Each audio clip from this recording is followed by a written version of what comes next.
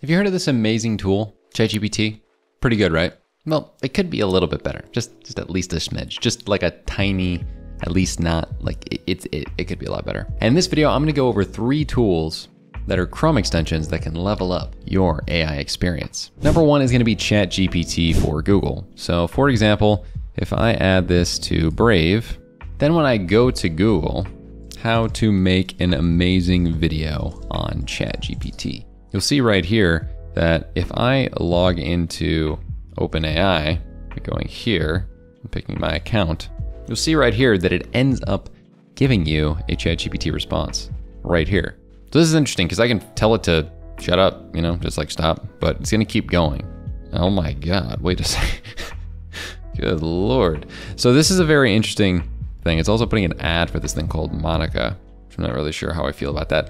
But essentially what this tool does is if we press the settings here, you'll see that you can set it to always trigger, have it trigger when there's a question mark, or manually have it trigger, as well as change the theme and what model, you know? So if I want to use ChatGPT 4, I can.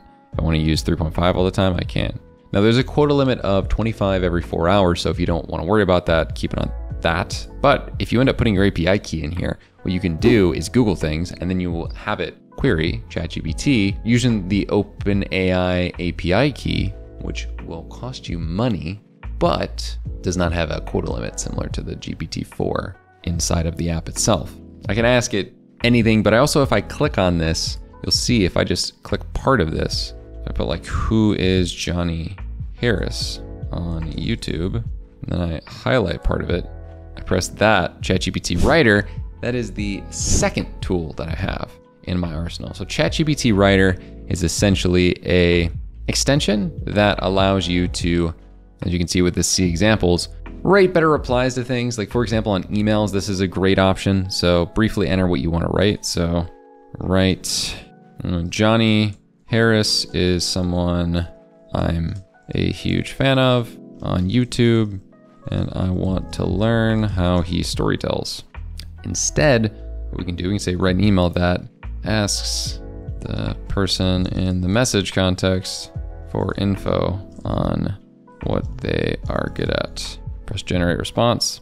I really like this default one, writing a reply to this email that I won't be able to attend meetings due to health issues.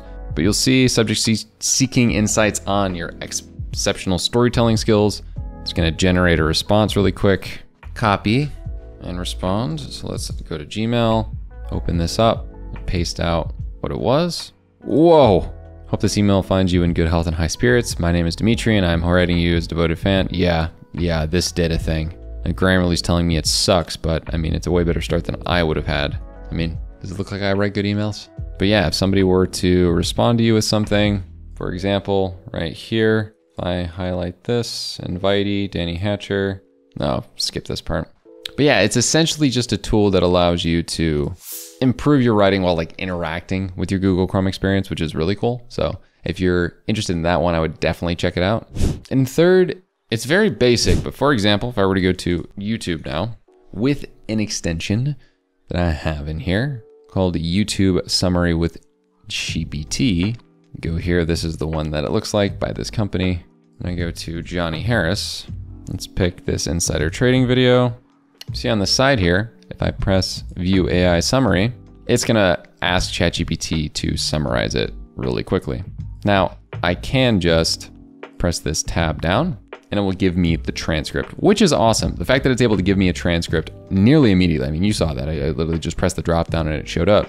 And then I can easily access a summary of it with ChatGPT. Now, this is the kind of thing that's great for research with ChatGPT, right? I think curation is huge, and a lot of people don't really talk about the ability of it to just analyze all that data and give us some like, hey, give me something. And there are a lot of people who have very interesting interviews on YouTube, and this could be a great way to, I don't know, make a cash cow YouTube channel of different interviewers, of different interviewees who are telling stories, and then you just kind of slap B-roll all over it. But seriously, this is something that I definitely am gonna try out moving forward.